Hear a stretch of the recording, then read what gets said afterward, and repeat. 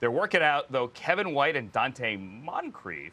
And along with DeAndre Tompkins, another on-the-street receiver. Yeah, the Jets have had all sorts of receiver issues. We know Denzel Mims, who they really, really like, their second rounder, has missed the last little bit with a hamstring injury. Several others have been dealing with injuries. Vincent Smith had a sports hernia surgery, for instance. So, yeah, they're bringing in some reinforcements. We saw Chris Hogan on the practice field yesterday. Sounds like that went well, but potentially looking at bringing in one more. So they do have Dante Moncrief, former Jaguar, former Colts receiver. He is going to work out there. And then, Kevin White is pretty interesting in his own right. A former first rounder, still got all of the physical tools, battled injuries early on in his career, just was never able to get any foothold in anything.